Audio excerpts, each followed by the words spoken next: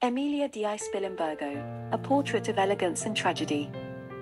The artwork of Emilia di Spilimbergo is a captivating piece that encapsulates the elegance, tragedy, and historical richness of the Renaissance period.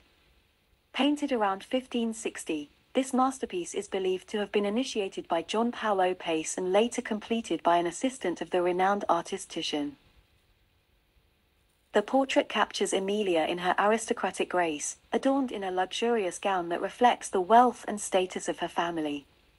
The intricate detailing on her attire, from the elaborate embroidery to the exquisite jewelry, exemplifies the artistic precision and attention to detail characteristic of Renaissance artistry. The use of color and light also enhances the beauty and realism of the portrait. The warm tones of Emilia's skin and hair contrast with the cool hues of her dress and the background, creating a harmonious balance and a sense of depth.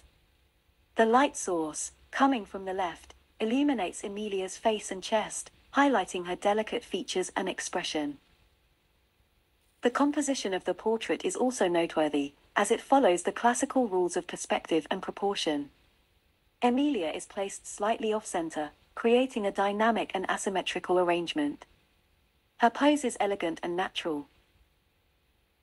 Historically contextualized, this portrait was one among a pair created in anticipation of Emilia and her younger sister Irene's prospective marriages. However, tragedy struck when Irene passed away unexpectedly, a turn of events that profoundly influenced the thematic elements within Emilia's portrait. To the right of Emilia is a storm-tossed ship amidst tumultuous seas, a powerful metaphorical representation alluding to her turbulent emotions following Irene's demise. This artistic choice not only adds depth to our understanding of Emilia's emotional state but also showcases the artist's adeptness at capturing complex human experiences through visual metaphors.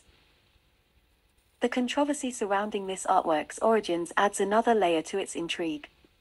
Initially attributed to Titian due to his previous commissions for portraits within their family, such as those for Juan Paolo da Ponte, the sisters' grandfather, and Giulia, their mother, later assessments suggest it was likely completed by one of Titian's assistants or Paolo Pace. Despite these uncertainties, what remains unequivocal is this portrait's ability to transcend time, offering viewers an intimate glimpse into Renaissance aristocracy while evoking empathy for Emilia's personal tragedy. It stands as a testament not just to aesthetic mastery but also as an enduring narrative woven with threads of elegance, loss, and historical richness.